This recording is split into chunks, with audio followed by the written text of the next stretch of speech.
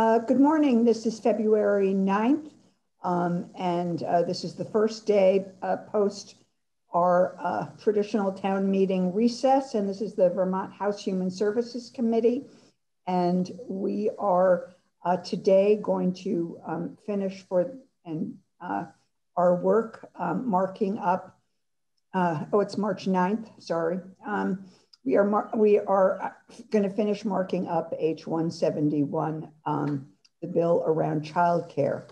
Overtown, if people have been following this on the Friday before town meeting recess, just as we were adjourning, a small group of committee members, Representative Brumstead, Representative Small, Representative Whitman, and I believe Amy Schulenberger and Morgan, Amy Schulenberger from After School Vermont, and Morgan Crossman from Building Bright Futures. And I don't know, Sarah Kenny, if Let's Grow Kids, that you were not involved in this part, but this small group worked on taking our feedback and rewriting or redrafting, making some more changes in these studies. And that is the major part of work that was done over the break, not counting the work that Joint Fiscal did in terms of presenting a fiscal note. The draft version 5 went out Thursday or Friday. The committee all got the draft on Monday or Tuesday. Thank you, Representative McFawn. You indicated that you had gotten it. The interested parties got the draft on Thursday or Friday and have had those days to look at it. So that, I believe, is where we are right now. Katie. Good morning. Good morning. So I will pull up my document. Let's see if I remember how to do this after recess. There we go. Are you looking at section 9? Yes, we are. Okay. And I thought I would just address, I know the document that was circulated to members last week and other folks was draft 5.1, and we're looking at draft 5.3 today. There were not any major changes, but JFO pointed out a few minor corrections that needed to happen. So that's why the number has changed. But with regard to the sections we're going to be looking at, there are no significant substantive changes that were made between 5.1 and 5.3. So maybe I'll just step back for a minute because it's been a couple days since we've looked at this to remind you what the last sections of the bill are. So first in section 9, we have the advisory committee. This is an existing committee that will have altered membership to provide advice to both the Child Development Division, the Agency of Human Services, and it lists all different items that the committee is to provide advice on. There's also in section 10, I'll go back and look at this in more detail, but in section 10, there's the systems analysis study. In section 11, we have what we were calling the mini study. This is a report on 2 different items, the attendance-based model, and also reaching the co-payment, so families are not paying more than 10% of their gross annual income on childcare. And then the last piece that I think we're looking at this morning is the financing study, section 12. So those are the 4 pieces that are kind of in play here. And I'll scroll back up to section 9. So as we were leaving on Friday afternoon, the conversation had a lot to do with what age group are each of these pieces focused on? Are we looking at children and families 0 through age 5? Are we looking broader at families with children 0 through age 12? And so one of the things that the small group was discussing on Friday afternoon was the age range that applied to each of these pieces. So you'll see with regard to this first piece, the advisory committee piece, we have a definition at the very end of this section. I'll come back to that highlighted piece. But there's a definition section here. What do we mean by childcare and early childhood education in this particular section? And here we're saying that it has to do with children, oh, I can't highlight, children from birth through 12 years of age. I don't know if you can see my pointer, but that's on lines 11 and 12. So with regard to this section, we're referring to a broader swath of families, birth through children 12 years of age. And I'm going to scroll back up to point out to you this highlighted language in yellow.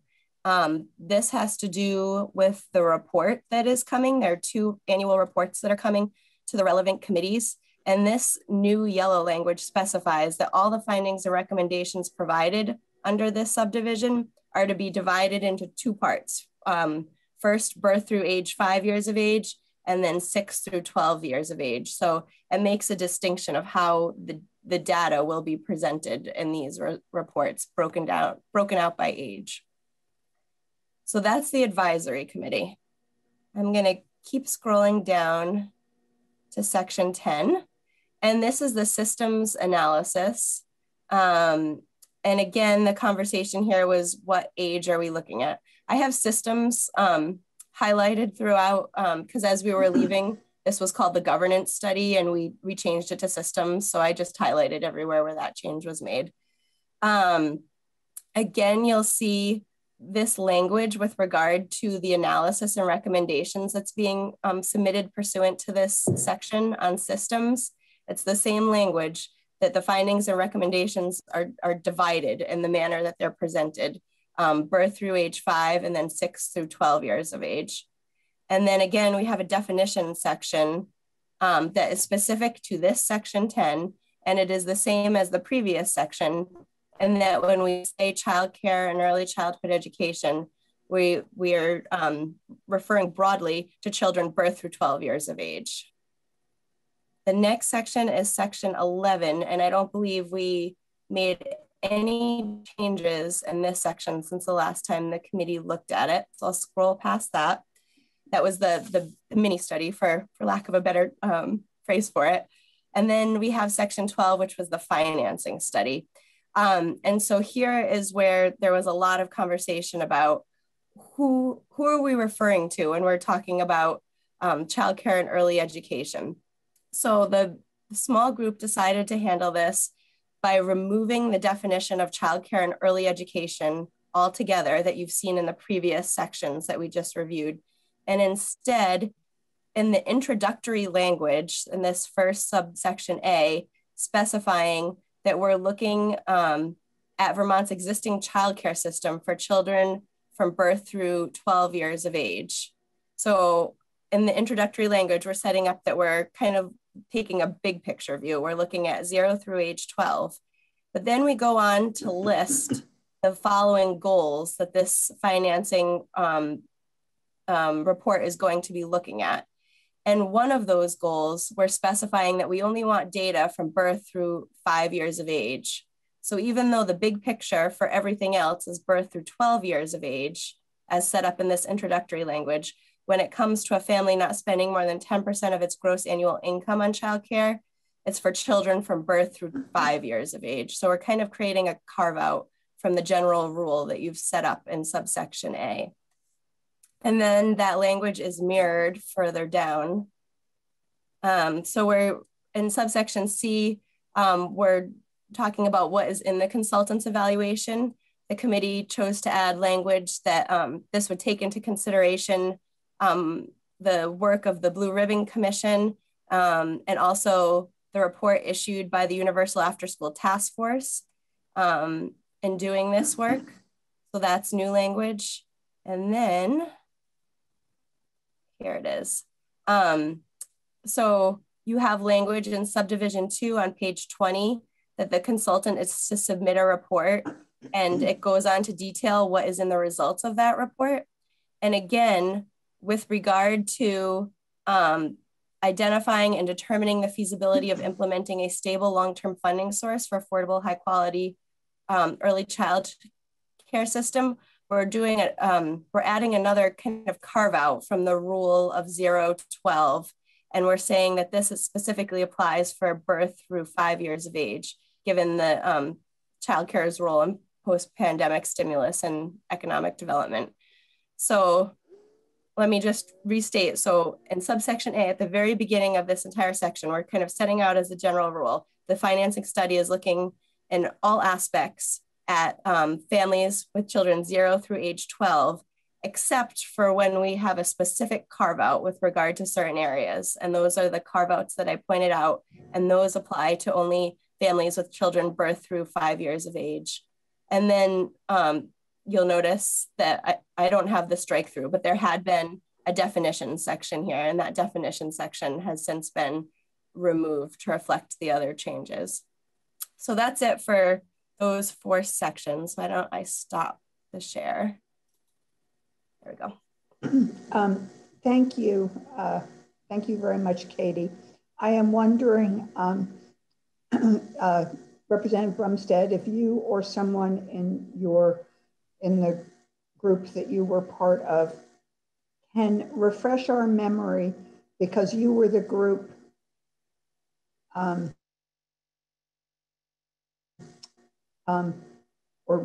made some suggestions to the all of the reports, the report related to Building Bright Futures, as well as the financing report. And the financing report that came in the bill as introduced was very specific around modalities used and how to do the assessment and those kinds of things, and those were taken out. So to refresh our memory around those 2 sections, while the change that happened between 10 days ago and now, 10 days ago Friday and now, really had to do with how we balance the fact that after school is part and parcel of the childcare system. Jessica, Representative Brumstead, I see that you are no longer, that you're ready to speak. Oh, I unmuted, yes. I believe that we did that because we didn't want to narrow we didn't want to say to the organizations that would be conducting both Joint Fiscal and Building Bright Futures by naming the specific ways that they could do the research study, we would be narrowing there might be other opportunities. And so we took it out. But honestly, I don't remember us having a long conversation about that as a small subcommittee. I just remember us talking about it in the big committee. So if anyone in our little committee could remind me, I'm wondering honestly if Morgan might have something to add to that as someone who was going to be working on one of these studies on pulling this together. Sure.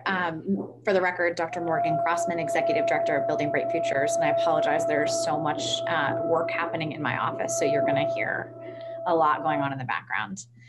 One of the things that I would mention specific to the committee, the advisory committee, is that we did include language in the membership section. So I believe in draft 5.1 on page 12, lines 5 through 9, we tried to provide some flexibility in study membership. And as I mentioned to this committee, this is an existing committee that is part of a series of committees that advise the governor, the legislature, the administration on a range of different topic areas.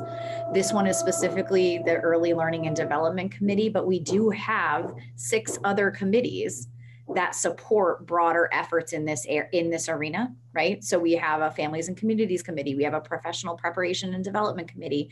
Both of those groups have a series, we also have a Child Outcomes Accountability Team.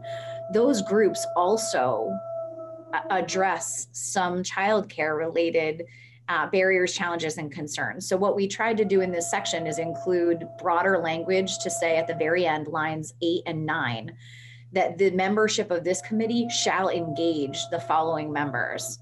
And there's a series 1 through 21 of folks that would be engaged in this work. It doesn't necessarily mean that every single other committee will be brought into this committee, but that we'll work to make sure that we are engaging those other committees and all of the groups represented here to make sure that we have consistency and alignment across some of our work there.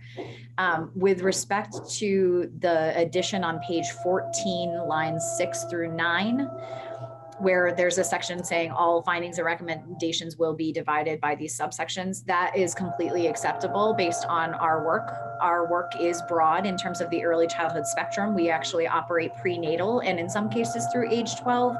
It makes complete sense for us to have that breakdown of 0 to 5 and 6 to age 12. And we're happy to do that in all of the different sections of our work. Thanks, Morgan. I wonder maybe Nolan could help then on this question of why we took out all of the, I'm just looking for the actual language that's not there in some of my older versions. Clarification, Madam Chair. Were you asking about section 12 and the resources or tools that were expected that the committee would use? Because I think that was removed from the larger committee discussion. We really focused on the language of 0 to 12 and a smaller group discussion following Friday's committee. Okay, thank you for that clarification, Representative Small. I was asking about the broader discussion and partly to set the stage for to bring us back as to why we did that, so that when we hear from Let's Grow Kids and sort of their suggestion and wanting to put it back in, why we did what we did. And I am remembering Representative Rosenquist. I see your hand up. I didn't break into that. I just wanted to make a comment on this section here because go ahead. I brought up before that I thought we should include the Associated Industries of Vermont as far as one of the businesses, because they represent a broader spectrum of businesses, not necessarily the larger businesses like the Business Roundtable, but they represent a key sector of our smaller businesses in the state of Vermont. So I believe they should be included in this group. Thank you, Representative Rosenquist. Representative Wood. Thank you, Madam Chair. I was recalling the same thing that Representative Small did and Representative Brumstead in terms of our broader discussion, not wanting to limit the people who may bid on these studies. But my question was, I'm still struggling a little bit with section 12 and trying to understand the birth through 12 years of age. So we have that broad, introductory paragraph that Katie spoke to. And then we narrow it down. So any of the financial reports deal with, it seems like it seems odd to me that we go from this broad but yet then we only want information for this carve out of children birth through 5 years of age in the financial. I realize the other studies include both age groups, but in the financial part, it seems like we're only asking for birth through 5 years of age on the financial side of things. And any changes we make in birth through 5 will impact after school. So I am having a hard time understanding why we aren't asking for the birth through 5 and the 6 through 12 in terms of financial implications, because you can't, it's kind of like, if we push in here, it is going to pop out here. So I'm not sure how we can ask for one without understanding the implications for the other. Excellent question. Representative Wood, and Amy Schollenberger may be able to help. This was one of the pieces that we all struggled with for a while after our meeting, like how to limit how broad the study is, but yet also get all the information that's necessary in order to make sure the after school crowd felt that we were pulling the right information. Can you help Amy a little bit on how we came down to this? Is that okay, Madam Chair? Absolutely. We're in the committee room and we're having a discussion. Okay, for the record, Amy Schollenberger, and I'm here representing Vermont After School today. And again, Holly Morehouse sends her regrets. She's at the summer task force meeting with the governor's staff. So a lot going on in this area. So first of all, I want to say I'm not 100% sure this is the right answer. We all did our best to try to sort this out. So I'm going to leave it to the committee's wisdom. But the idea that I was trying to get across was, I know that originally this study was meant to look at the early childhood, the whole system, not just CCFAP. And the after school task force, Universal After School Task Force, which Rep. Paula is co-chairing, is looking at the whole after school system also. And so I thought that rather than duplicating what the Universal After School Task Force is doing, that this study maybe could focus on just 0 to 5 for the financing. And if I understand the language right, this is not only CCFAP financing, but the whole system, which that's why my suggestion was to limit it to birth to 5 just for that particular area. But again, if I misunderstood that, or if the committee, obviously if the committee disagrees, that's up to you all.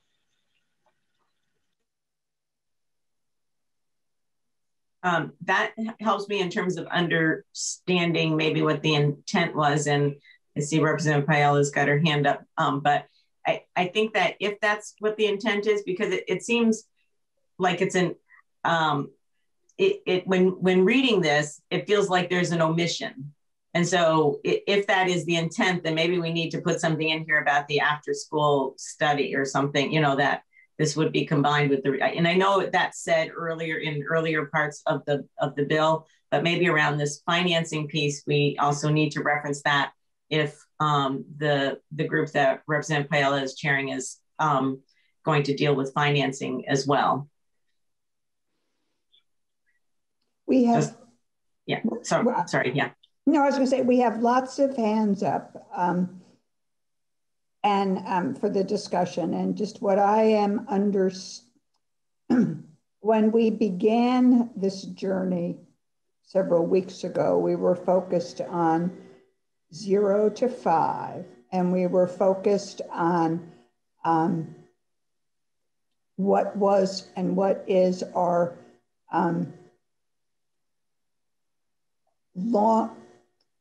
what is our North Star, or our North Star being that no Vermonter with children would pay more than 10% of their income on childcare.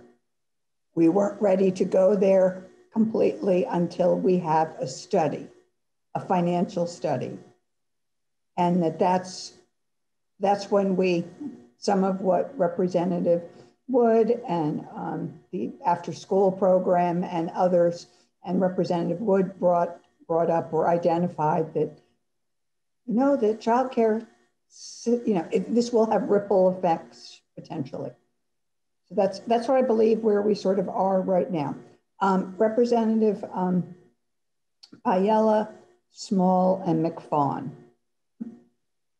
I just wanted to echo that what Amy had said about the fact that we were recognizing that the long-term financing study originally was talking 0 to 5, and that there's a separate discussion going on around long-term financing for after school, and that we didn't want to duplicate efforts, but I like Teresa's thought that having another clarifying sentence or something, making that a little bit more clear is a good idea, because I think that the overlap of the two is really CCFAP, but because that's only what 20% of the people utilizing the overall system, that isn't the solution to the whole problem for both,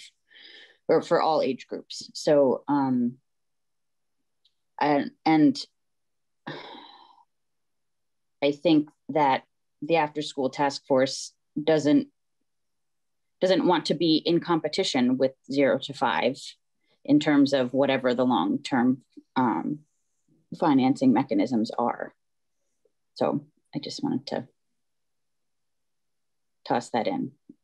It's likely to be different sources of revenue to go to each system. Okay, thank you. Representative Small and then Representative McFawn. Thank you, Madam Chair. 3 quick things, I promise. The first is agreeing with Representative Wood and including that language so that it doesn't seem like we are leaving out youth 6 to 12. The second is clarifying for Representative Rosenquist that we have 3 representatives from the business community in the Building Bright Futures larger group, and it's from the Vermont Business Roundtable, Vermont Business for Social Responsibility, and then the National Federation of Independent Businesses. I didn't necessarily catch the exact one that you were hoping for, but wondering if it was one of those 3. And the last is adding in, I think it would be great to hear testimony again from Nolan on the piece as to why we removed those tools in the first place from the financing study. And those are my pieces. Thank you, Representative Small. I think and thank you for pointing out who is who has been identified as members of the group. We went to organizations as opposed to, for lack of a better term, industry specific, because each of those organizations, one has on some level a different political bent, one might say. So we have, and each has as their members a diversity of industries. And so that may not be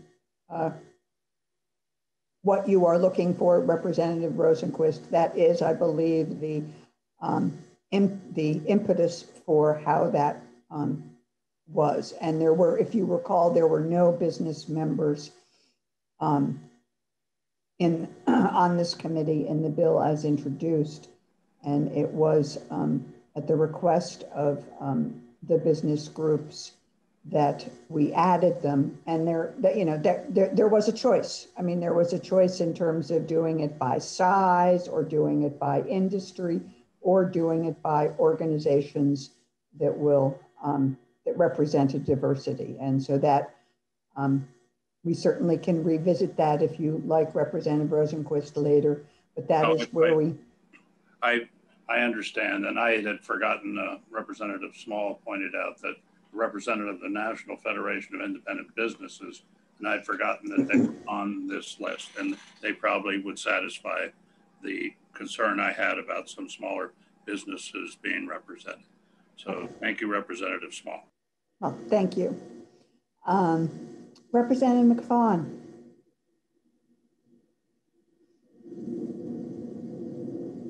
Thank you, Madam Chair. I want to put my 2 cents in on the language. If we're going to get a comprehensive financial report, I think we have to include the 6 through 12. That's number 1. Number 2, I don't know by what authority the after-school group is doing their study. I don't want to see things going at cross purposes, but we're going to engage a consultant to do this, to do all of this. And that consultant is going to use certain tools to come up, and they're going to be involved with certain identities gathering this information for us. If we've got somebody else taking, approximately half of the people that may be in these daycare centers or these childcare centers, searching out this information with a different tool altogether, I'm just wondering whether or not that you'd be running at cross purposes. If you understand what I'm saying, you got two groups studying the childcare program, different age groups.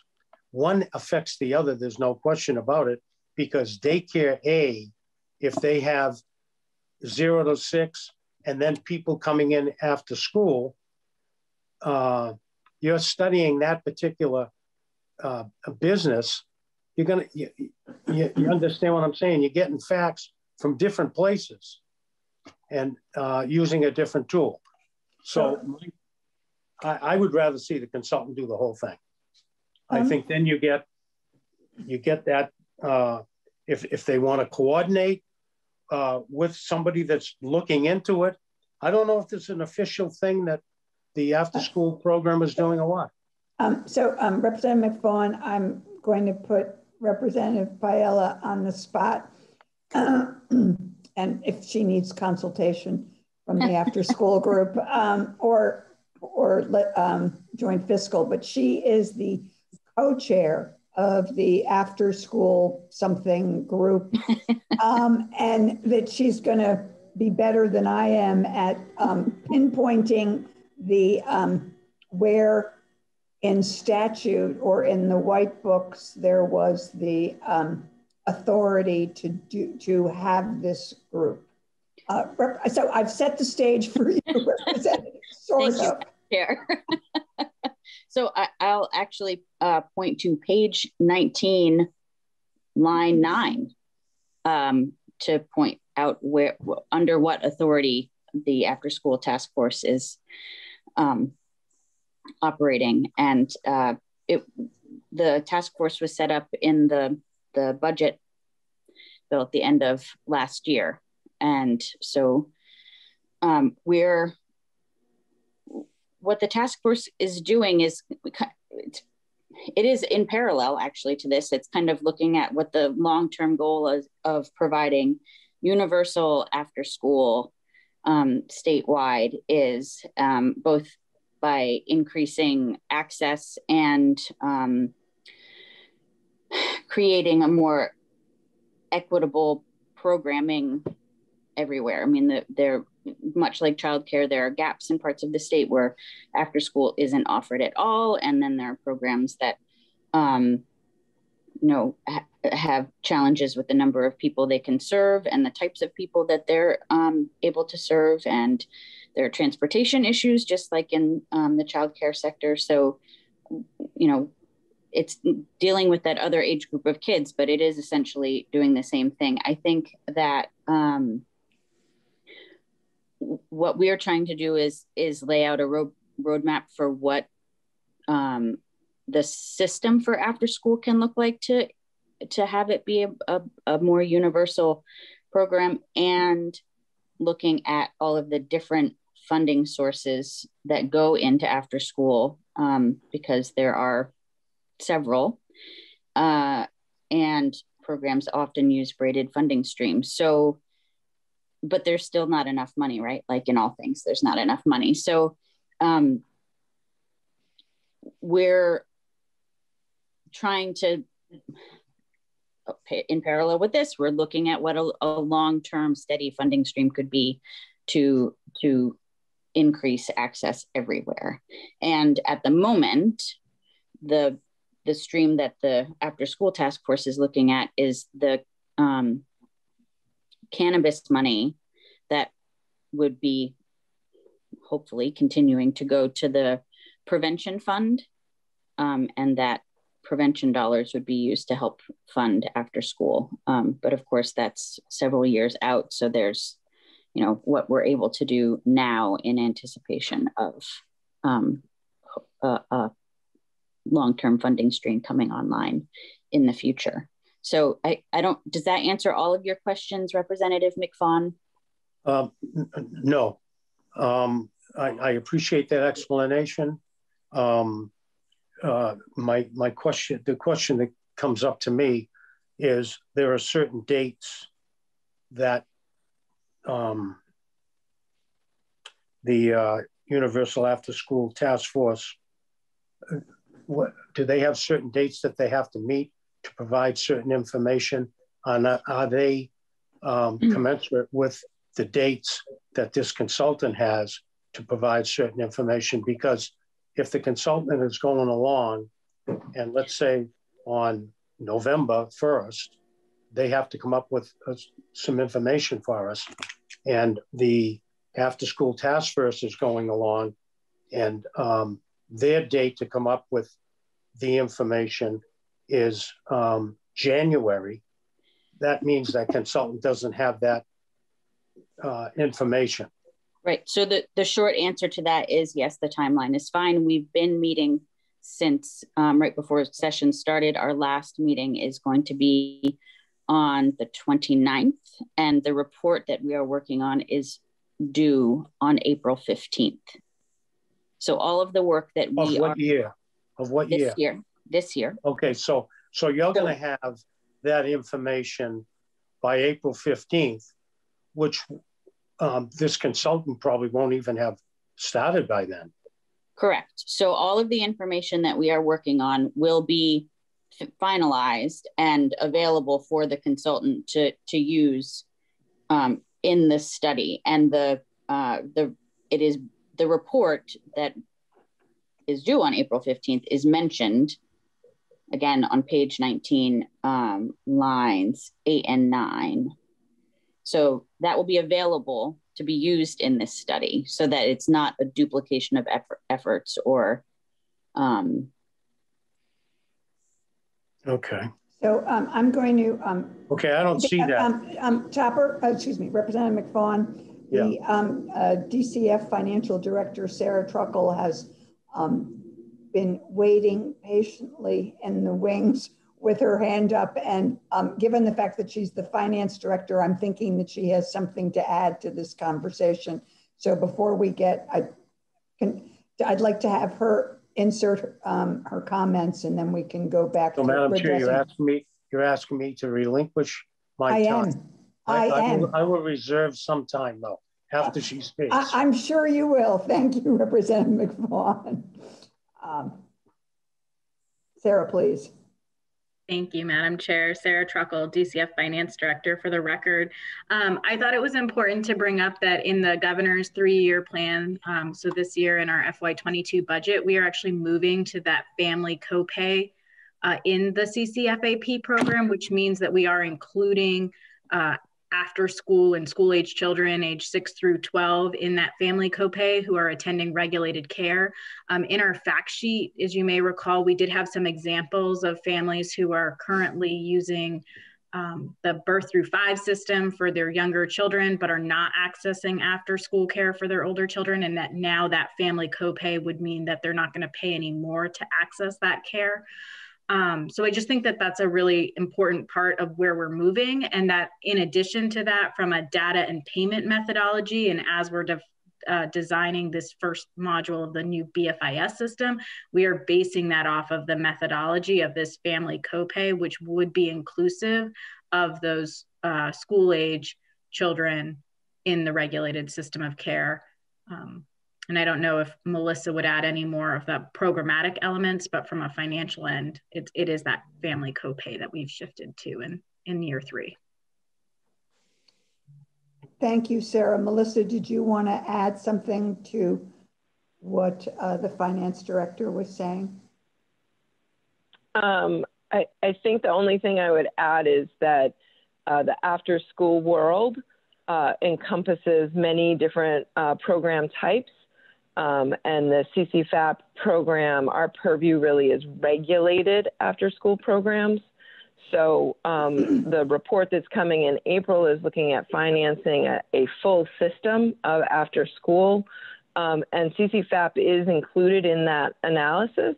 But if we're going to be studying a universal system using a CCFAP mechanism, that does include children of families that are choosing our regulated system. And it would be a bit of a false, I think, separation if we don't include after school in that financing study.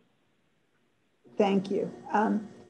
Representative Wood and committee, I just want to say we have 15 minutes before we go on the floor. And Representative Wood has her hand up, and Representative McFawn, and yeah. So I want to say we have 10 minutes before we need to break to go on the floor. Thank you, Madam Chair. I'll be brief. I think that with the addition on page 18, if there was another thing that followed after paragraph number 1 on line 13 that deals with birth through 5, if we right underneath that put the reference to the after school study that will inform this financial study that we're looking at. It feels to me like that would satisfy my concern, as well as hopefully Representative McFawn's concern about looking at the whole system from birth to age 12. Okay. Yes, go ahead. Madam Chair, yes. Yeah, I'm okay with that. I just have one more question. What we just heard from the finance director, does that include the piece where we're going from up to 350% of the poverty level? Yes, it does. It does. Then, Madam Chair, thank you very much for having me back on. I agree with Representative Wood, and I'm completely satisfied. Well, thank you, Representative McFawn. Appreciate that. At the risk of I'm not quite sure what,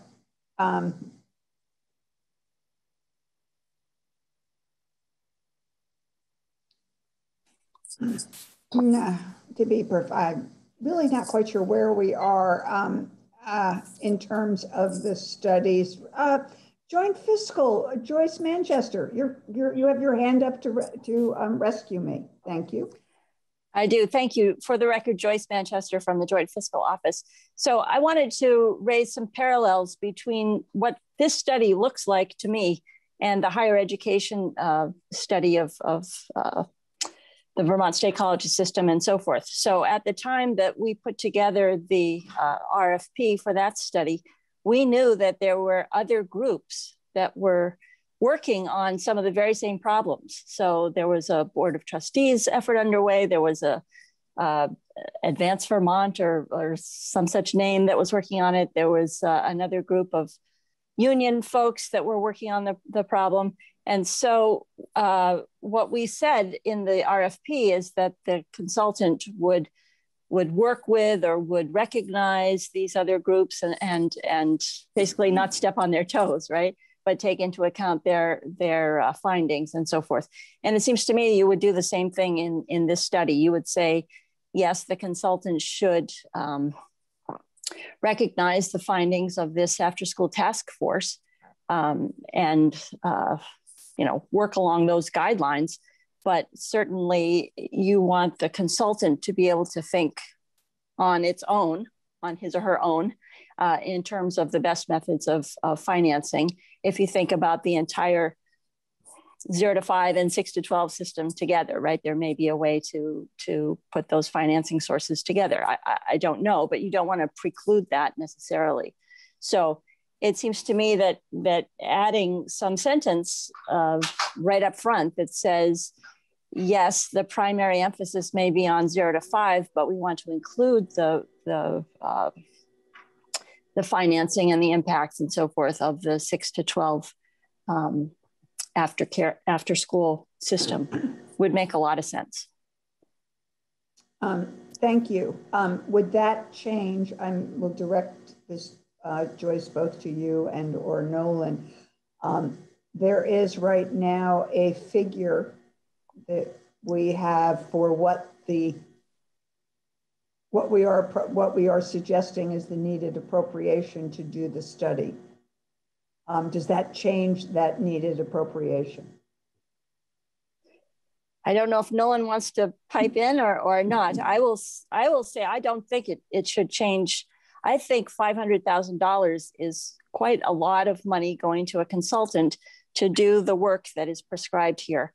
And yes, we want to get a very competent consultant to do the work because we don't want to have to go back 5 years down the road to say we botched it the first time, let's do it again.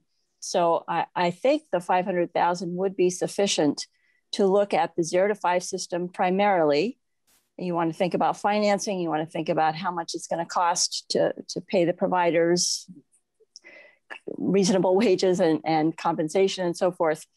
You want to think about the cost of the CCFAP program. And then you want to come up with some financing mechanisms and analyze the effect of those financing mechanisms on the overall economy. So it is a substantial piece of work that's going to take some money. There's always a question about whether you put the 500,000 in the legislation, which tells the bidders bid at 499,000, right? Or do you just put the bid out there with no dollar amount and see what you get, which is what we did in the higher education study. We got a huge range of bidders from 150,000 to 900,000. So well, you Joyce, never know. Joyce, I like your idea. We will take the money out and then our bill will be less when we go to right. when it goes to appropriations. Right. Right, so that's someone else's decision, not my decision, but it is worth considering. Okay, thank you. I love that idea, Madam Chair. Of course, now we're on YouTube, so people can go and yes, and look and whatever. I'm nervous, Nolan, in that we only have it's 9:52 in terms of moving to the fiscal note. I don't know that we have enough time right now. What do you think? I can do it quickly, but probably not in 7 minutes. So maybe until you come back. Okay. Okay. We also have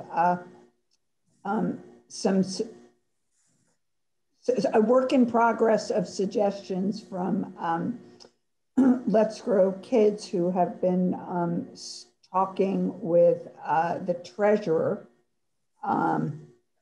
because they have some concerns about how we have written the finance, the language in the finance, and how we took away some of the specifics. And if you recall, I began the conversation at one point with, okay, why did we make such a significant change in that section? And as I have said on numerous occasions, I'm the people person, not the money person. So taking out money stuff is fine with me, but I think there was a rationale. I mean, I do think there was a rationale. Nolan. The major rationale was that the old language was too prescriptive. It's one thing to tell us what you want us to do, but when you start telling us how to do it, it starts making it more cumbersome and harder for the consultant to do their work. So I think that was a big part of it. That was the main part of it.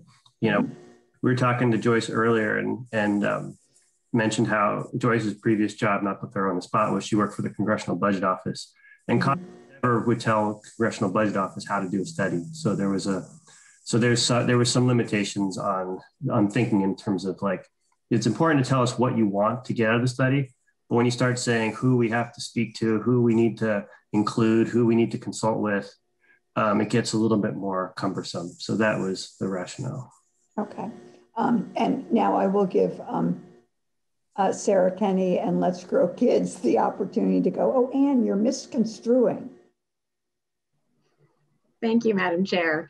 The only thing that I think is misconstrued is the idea that we didn't support the work that the committee has already done, because we definitely do. I just want to say that we bring this language forward in this truly the spirit of a friendly amendment. We actually really support the work that you all have done on this. You just want to make it better. I get it. Exactly.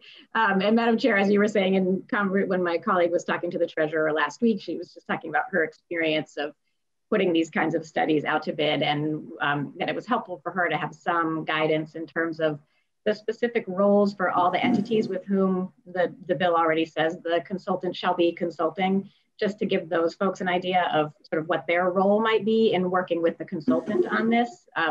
So that's, and it's truly, we're not wedded to any of this language. We really do bring it in the spirit of trying to support folks seeing with themselves, seeing what their role might be in this. So not at all wedded to it. And then the other component that I did want to highlight was in conversations with the committee and folks at DCF around the questions about what does compensation commensurate with their peers mean, and what are the components of a cost of care model.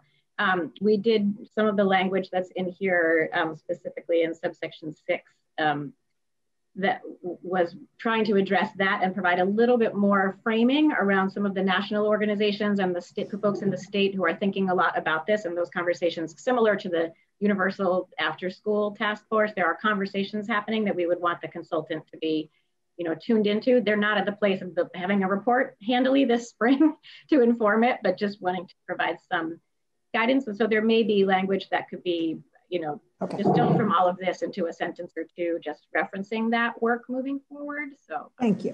Thank you. Representative McFawn, you have the last word in 1 minute. I can't hear you.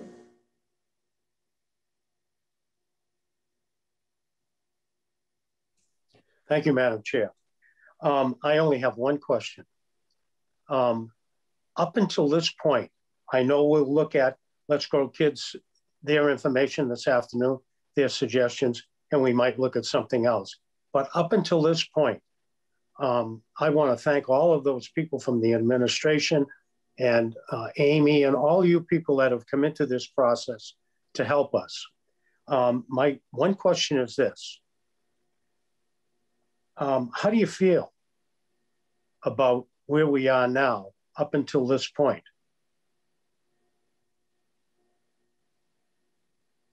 Hello. Hello. Okay. Well, we've heard from Sarah. I heard from, and I heard Let's Grow Kids say, up until this point, we're okay. But we do have a suggestion. Right. And we'll look at that suggestion. I'd like to know where the other people that are going to be really affected by this, like the administration, like the after school. I want to know how you feel so far, because we've done a lot of good work. Okay. Amy, after school, I believe, is okay. And Sarah Truckle, for the finance director, you now have a minute. I guess I would say, I think we've identified some areas where we still see, where we've pointed some issues in prior testimony. And if it's helpful for the committee, we're happy to have, come back after your floor and go through those. But, we recognize the significant progress of the bill and the number of suggestions that you've included, and are very appreciative of that as well. So we're moving closer. Would it be helpful for us to identify those couple areas? I think it would be helpful, and without any promise, just as without any promise to Let's Grow Kids that we will embrace all of the ideas, but we absolutely will consider them. We are on the floor, folks, and then we have caucuses, and then we have lunch. So and then we're back on the floor at 1. So I would say we will be back at committee at 2, ready to work. So if you have any time, if any of you have any time between now and then to work on suggested language or to connect with relevant members of the committee or the administration, to please do that between now and then. And if it turns out that the floor is 5 minutes, we will do that. Okay, I've now gotten the third notice that we're supposed to be on the floor. So this ends the morning session.